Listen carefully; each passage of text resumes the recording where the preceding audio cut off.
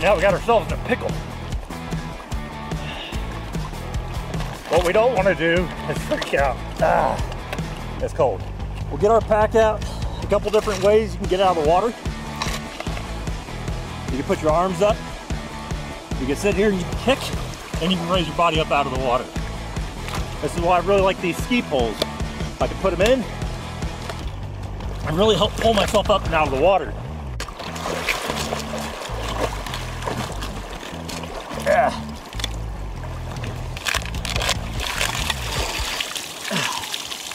Now the work starts. Okay. So it's not always going to be a situation where we're going to walk straight into the water, obviously. It's going to be more like we accidentally fall in, hopefully, right? So ice, when we start looking at ice and how thick it is and knowing what we're crossing, is very important. But even the thickest ice on the best lakes, if it's covered with a little bit of snow and you don't see what's going on underneath the water, you can still fall through.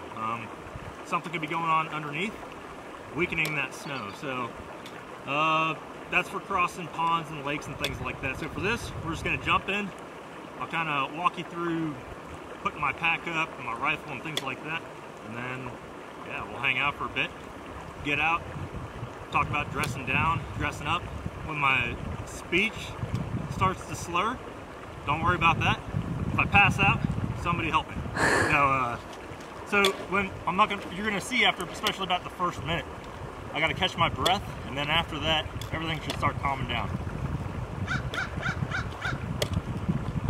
And we'll just go until we actually fall in.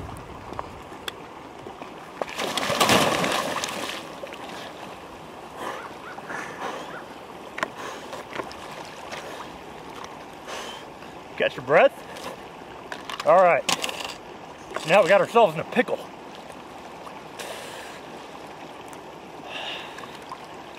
What we don't want to do is freak out.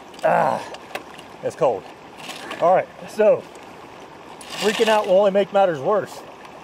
As far as getting out of the ice, if you can tell that it's very, very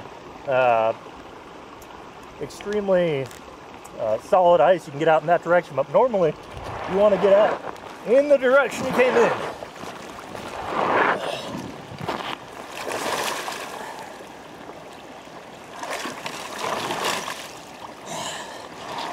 So we'll get our pack out a couple different ways you can get out of the water.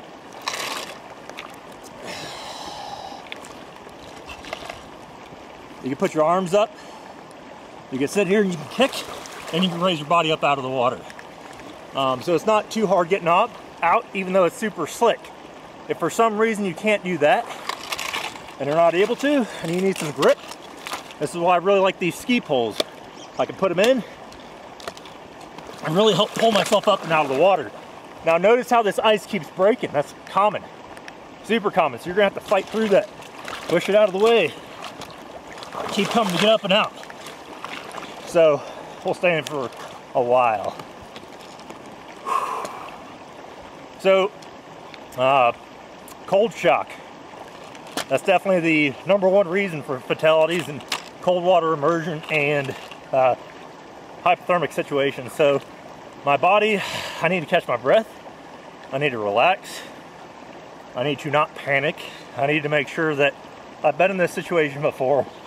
I know what it's like. And this is one of the reasons why we do this type of training. So, panicking, you're usually going to last about 3 to 6 minutes. So if I'm sitting here and I'm thrashing around freaking out, I'm not going to be able to swim anymore. If I can't swim, that's how I go under. And then if I'm in the water too long, we're talking 15, 30 minutes plus, all the way up to 3 hours sometimes, you are, that's when we start talking about dying of hypothermia. So 3 levels of hypothermia: mild, moderate, and severe, based off body temperature. So mild hypothermia is about 95 degrees, your core body temperature.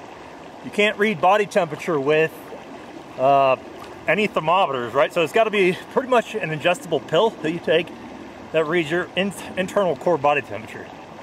We don't have that out here, so hence why I'm staying in for 6 minutes and not 10 to 15.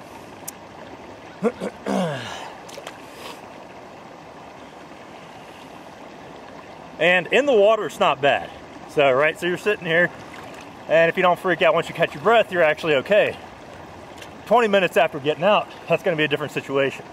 I'm gonna be cold, I'm gonna be shivering.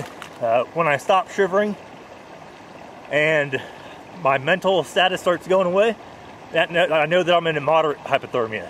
So, the moderate stages. So as far as getting out, the order of business. So the first thing I want to do is get out, dress down from head to toe, and dress up from head to toe. So what I mean by that is I'll take off my hat, I'll take off the chest rig that I got on, I'll take off my jacket and gloves. I'm gonna go in my pack, and I waterproof the bare minimums. So I waterproofed a top layer, a happy jacket, which is like my down jacket, and then some gloves, a beanie, things of that nature, and some bottoms. So I won't have pants, but I'll have like thermal underwear essentially. So I'll do my top first. We'll move up there into the tree line, and then I'll start moving around. I really want to get my core body temperature back up, so I'm going to move, exercise. I don't want to sit there and if someone falls in the water, I don't want to put them in a litter and try and warm them up, because it'll take forever to warm your body up that way. You need to keep people moving. They need to continuously be moving. Exercise is an awesome way to warm your core body temperature back up. So what I'm going to do is I'll head up into the tree line, and I will strip down my pants and my bottoms. I'll put my new pants on, and then I will start running around getting firewood, trying to start a fire. I don't have to. I could just run around until I start getting warm, but I'm gonna run around and get firewood and build a fire at the same time. So,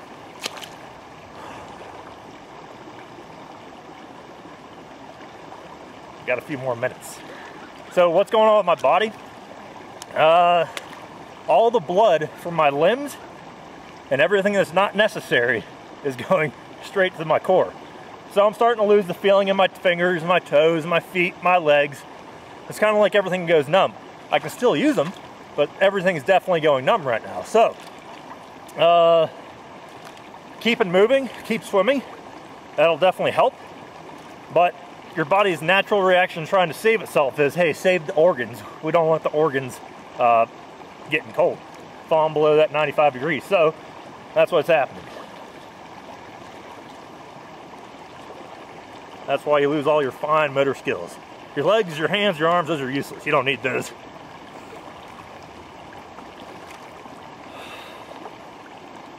Try and keep your head out of the water as much as possible. But we submerged my head completely. If you can, when you fall in, break your fall. That way you don't get your head wet.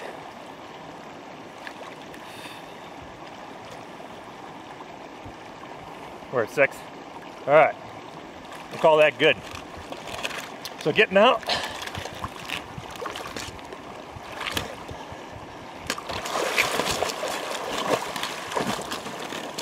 Yeah.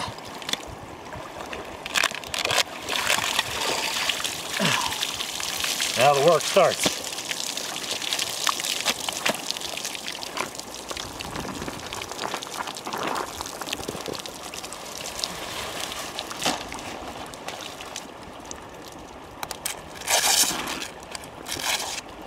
I know that this ice is safe. I can just tell by looking at it. But we go ahead and pull our stuff over there.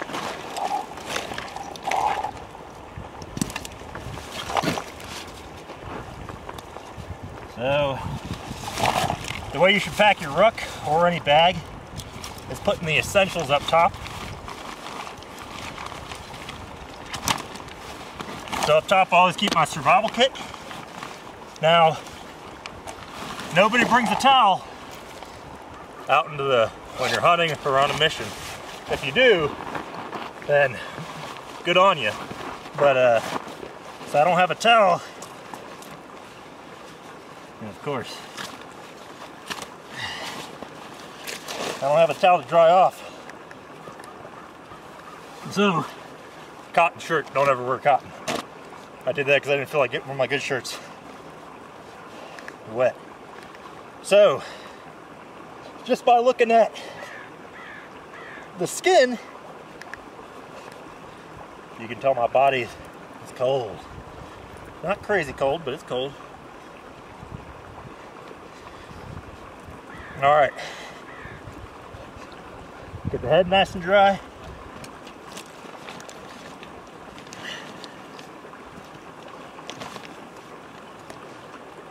This is for all you mountain warfare warriors. Put the red beanie on.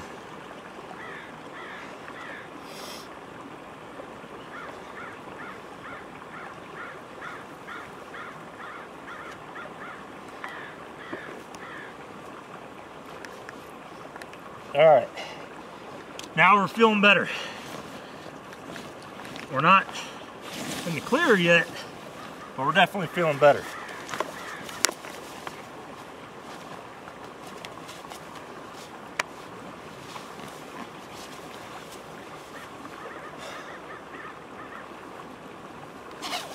All right, so from here, I'm gonna pack up the stuff that I need that's essential. We're taking this with us because it's got my knife on it. We'll leave this stuff here. We'll leave the kit here. And we can come back to it.